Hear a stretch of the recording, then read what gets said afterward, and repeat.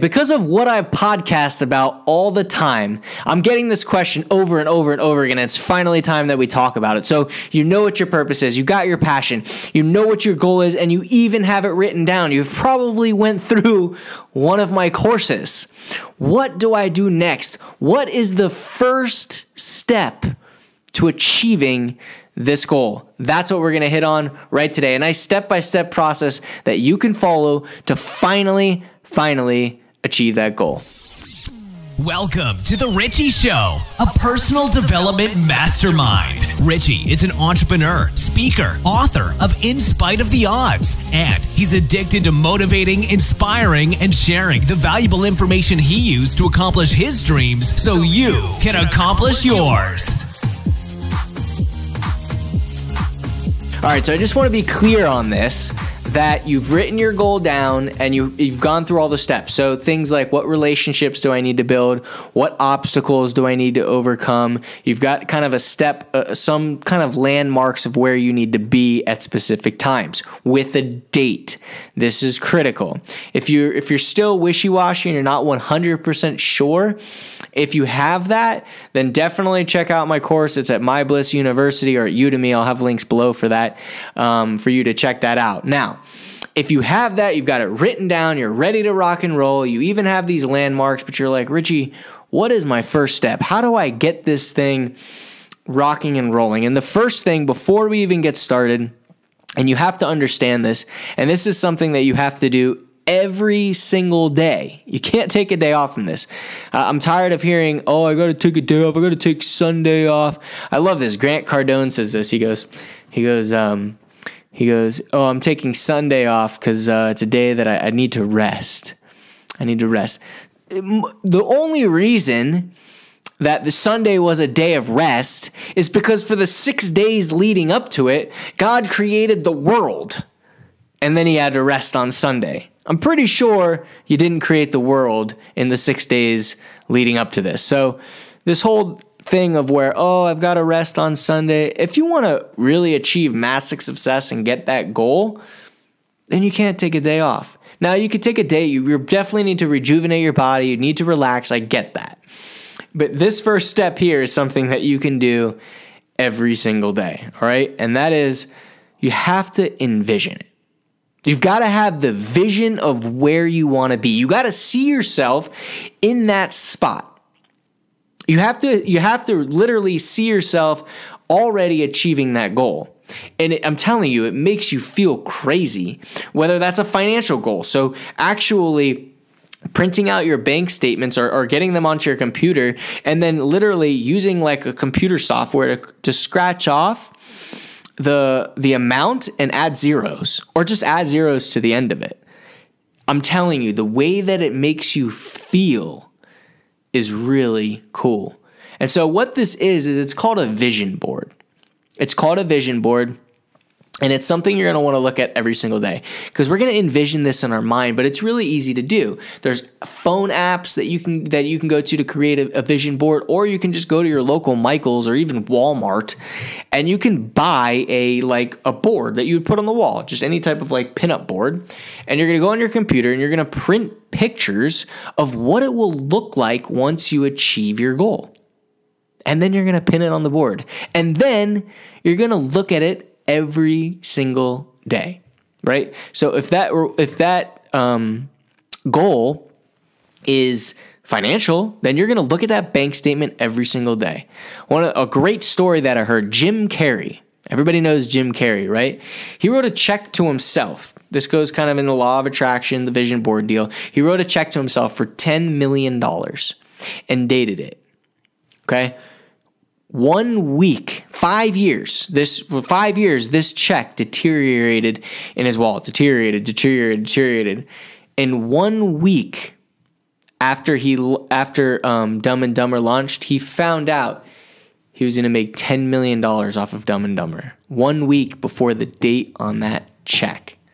Stuff is real, man. It works. It just works. Your brain, just like writing down your goal, your brain levitates to that. Okay. You've got to want it more than everybody else. And you can't have a plan B. You've got to want it more than everybody else, and you can't have a plan B. I say this all the time, that your passion, your goal, you need to go after your goal as if your life depends on it. Because it does. Your life does depend on it. And there isn't a plan B. I hate when people say, whoa, what if this is just stuff they teach you, and like they teach you in schools and all this stuff. You got to have a plan. No, you don't need a plan B. You need a plan A, and you're going to fight for it, and you're going to fight for it, and doors are going to open if it doesn't happen, and you're going to keep getting up, and you're going to keep getting up, and you're going to keep failing, and you're going to keep getting up, and then you're going to get it. This whole thing of plan B, it just allows you to fall back onto it. No plan B. So you got to want it without a plan B. The next thing is you need to write out what that first step is. And for everybody, that first step is going to be different. And I'm going to give you an example so you can put it into context for yourself. But when I was writing my book, the first step for me was to literally open up a Word document and make a table of contents. That was the first step. That's all I focused on. That's literally all I focused on for like a week. I didn't think about the book, the cover, no. All I focused on is I'm going to have the table of contents and I'm going to have it done by such and such date. And that's what I focused on. If I started focusing on like what the back cover is going to look like, or like who's going to endorse the book and how I'm going to market it, it would have been a nightmare. It's just the first step. What is the first step? And have a deadline for that. First step. I love this. You have to want it more than you don't. And I know we kind of just talked about this, but I want to bring it up again. Because I was actually, I do some consulting for an organization, an amazing organization. And we have teams. And I got to lead a team not that long ago. And I was super excited about it. And I told the team, I said, I hate to lose way more than I love to win. I hate to lose way more than I love to win. And you've got to want it more than you don't want it. You have to want it more than you don't want it. And you've got to hate to lose more than you love to win. Because if you hate to lose so much, it won't happen. You won't lose. I know we kind of talked about that, but I got to bring it back up again because I love it. I love it. So every time you get a breakthrough, every time you make a big jump ahead, you have to pay something forward. It requires a bold move at times, okay? So, for example, in the investing world, okay, you have to spend money to make money. And usually, to make that big money, you have to take a big risk and make a bold move. Like, that's just the bottom line. Like, when I was trying to go, when I was planning on going to Ole Miss, right? And I was like, I'm going to play Division I college football. You know, I could have went to a small school and played and, maybe would have been fun. No, I made a bold move. I said, I'm going to go all in and I'm going to go to Ole Miss without a plan B. No plan B. And I went to Ole Miss, and that's how, and I fought until the end, until I earned a scholarship, until I played in games, until I graduated. Because I didn't have a plan B, and I needed to make a bold move. So when you're going after this major goal or dream that you want to accomplish, at some point in time, you're going to have to make a bold move. Something is going to have to happen, and you're going to have to take a big risk. If you look at most successful people, all self-made successful people, at some point or another, they had to make a big decision that was a super bold move. Super bold move. Next thing is ask for feedback. Gotta get feedback. Gotta get feedback. When you're going after this goal, things are gonna happen. You have to get feedback.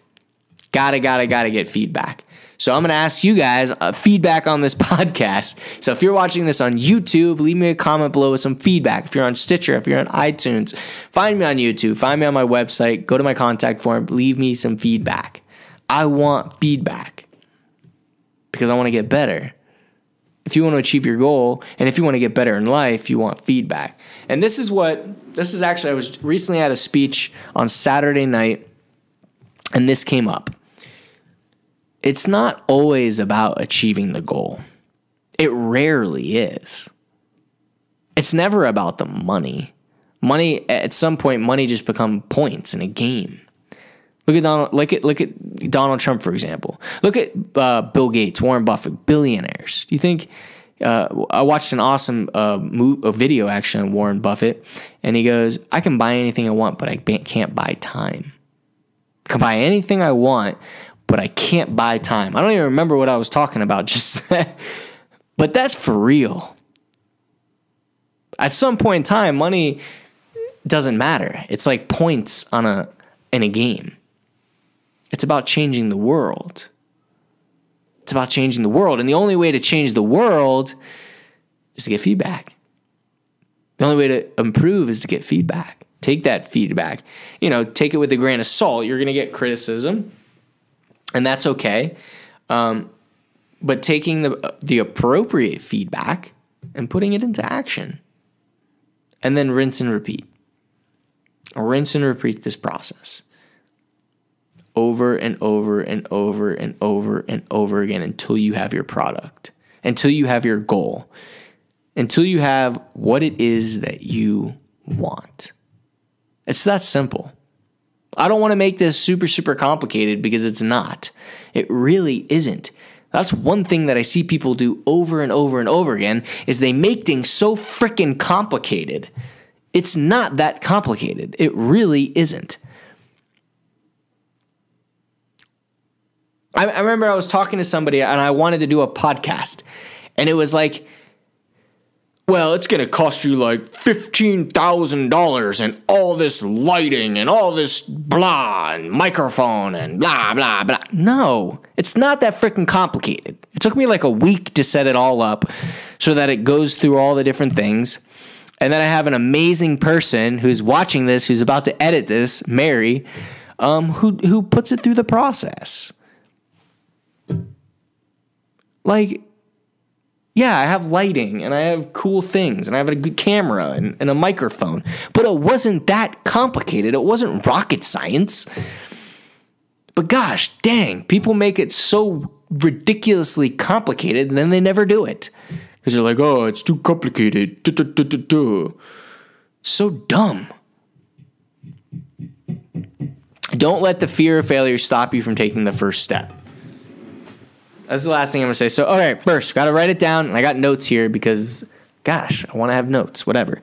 First thing is to write it down. Got to have a date. Got to envision it with a vision board every single day, even on Sundays. You got to want it with no plan B. You have to think about it as if your life depends on it because it does. Your life does depend on it. Set the first few action steps with reward. So you're going to have that first thing, my first week, I am going to have the table of contents, and my reward for doing that is going to be my favorite frozen yogurt place, which is Munchie's Frozen Yogurt. You got to want it more than you don't. You got to hate to lose more than you love to win. Bottom line. Every breakthrough requires some risk or being bold or a bold move. You gotta, to jump ahead, you gotta give out with an investment. Same thing with a risky move. Get feedback. Got to get feedback. Feedback. Don't be scared of criticism.